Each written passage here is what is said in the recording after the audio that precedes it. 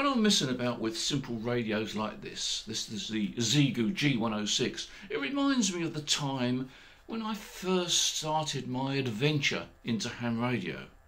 And this is really what this video is all about, but not about me, it's about you as a newcomer. So let's get the commercials out the way and talk about the adventure into DX.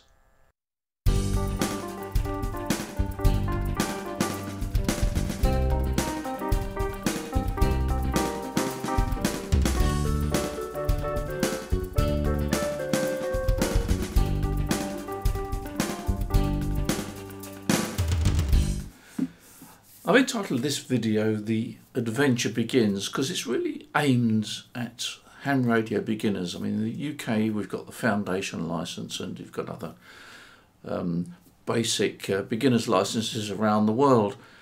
And I think it's worth looking at the opportunities you've got at the moment for worldwide communication with very simple equipment. So hence the title The Adventure Begins. And I can remember my adventure in ham radio many years ago, back in 1960, and I was very excited to even be able to talk to other stations. And I think as time goes on and as you expand your station, you tend to forget that excitement, but there really is excitement about your first few contacts.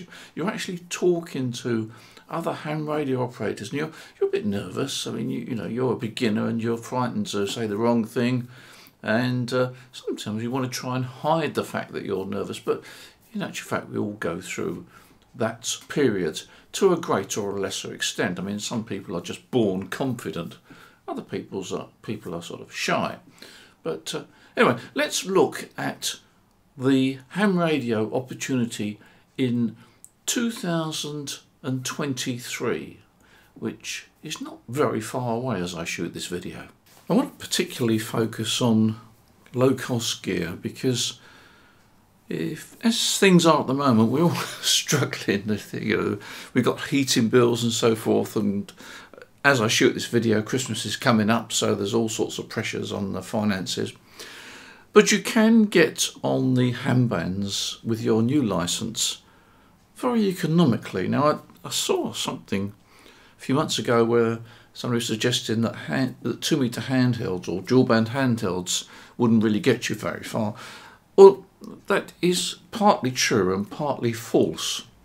Yes, if you have a handheld, then you're going to be limited to distances over several miles, 3 or 4 miles.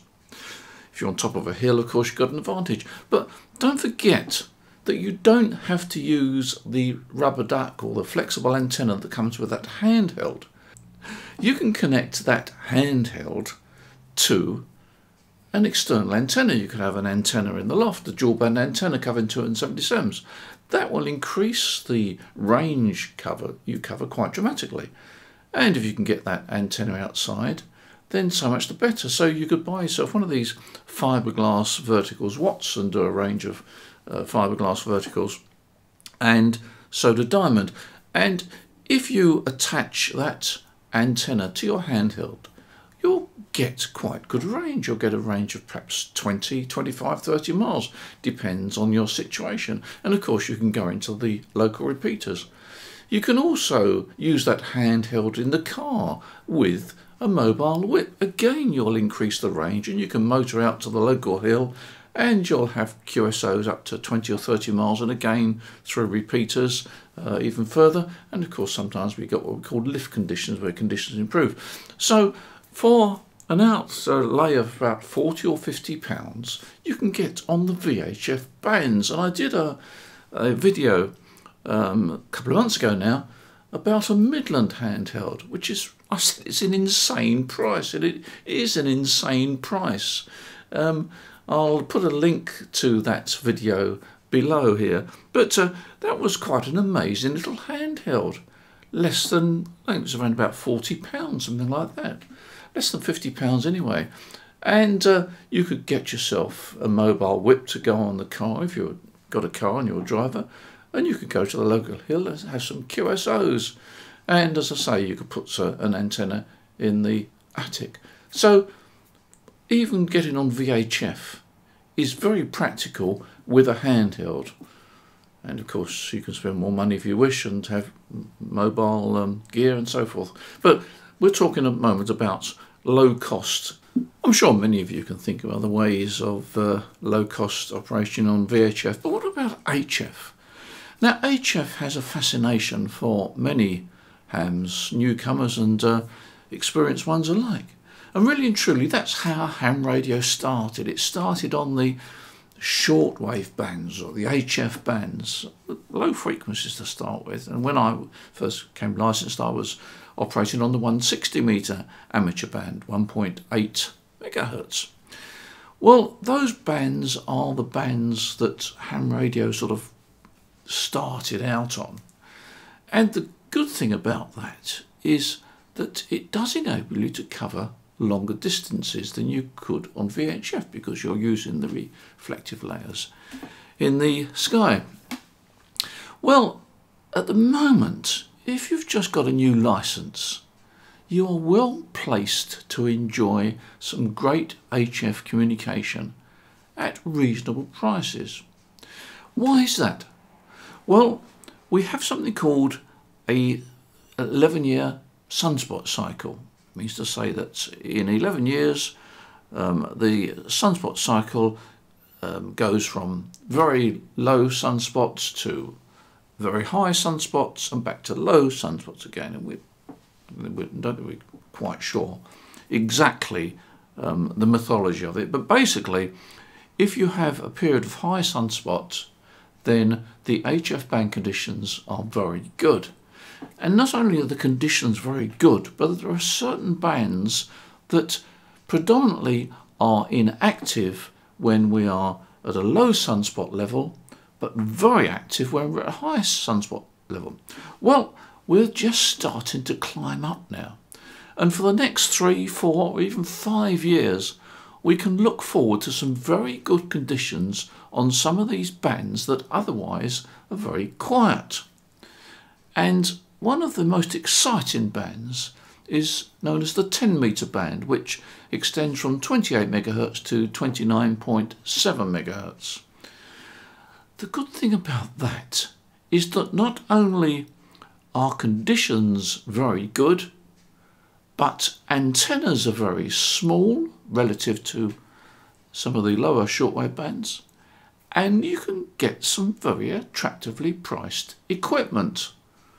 So you could, even with the smallest of garden, enjoy some worldwide communication on this band during the next 3, 4, 5 years with a pretty low outlay investment wise.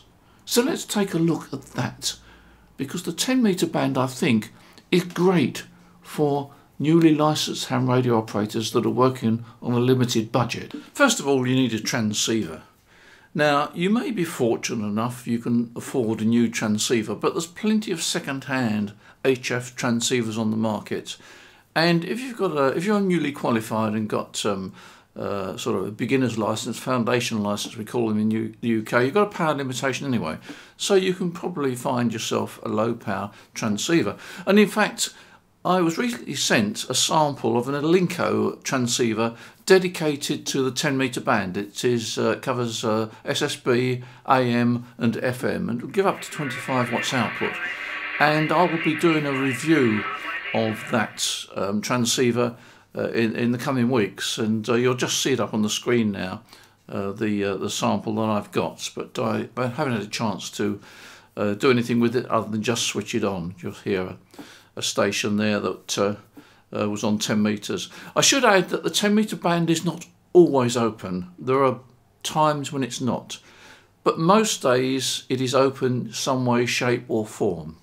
If you operate one of the digital modes like FT8, then you probably already know that you can get some amazing contacts with very low power.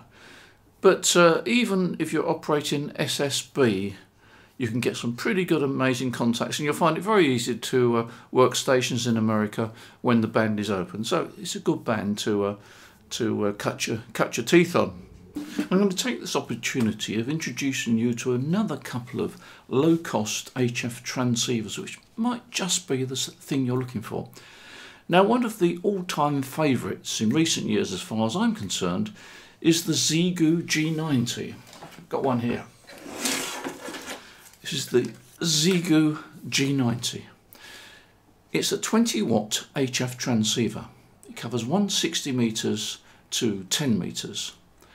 It's got a full colour display. It's got a built-in antenna tuner. It's got a spectrum display for panoramic adaptation, showing you the band across about I think it's 50 kilohertz bandwidth, and you've got a built-in VSWR display, graphic display, and it's altogether very, very nice. It's rugged, it's ideal for portable operation, and I think for the money it's very difficult to beat. Now, if you wanted to cover all the bands including 2 meters and 70 sems, then you go for something like the Yaesu FT818, which unfortunately is more expensive and doesn't have nearly so many facilities such as the built-in ATU, such as a nice big colour display, such as a panoramic display, etc, etc. So check out the Xiegu G90, and I'll try and remember to put a link below this video. It's a real beauty.